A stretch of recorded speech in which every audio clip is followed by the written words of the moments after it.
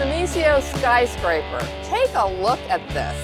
These are really thick, straight vertical stalks. I've never seen any succulent like this, and I've seen a lot of succulents in my day. What we absolutely love about this plant is that dark chalk blue color. The fact that you don't need to stake this, that is super, super straight up. As a landscape plant, you can plant this in your landscape and get a vertical element in a succulent garden that can get 4 to 5 feet tall in California. Feet tall. Beautiful plant. If you're in a colder climate, you can put this in a patio bouquet. Like, look at this nice pot that this is in. This isn't a great patio pot.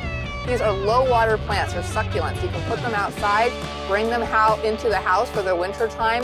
You can overwinter these easily. They just need some light. They're going to stretch towards the light.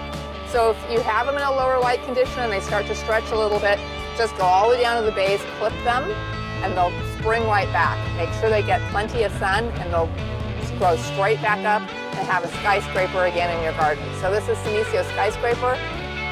Easy care for, succulent, very, very different. There's nothing like this out there. Beautiful plant. Get one.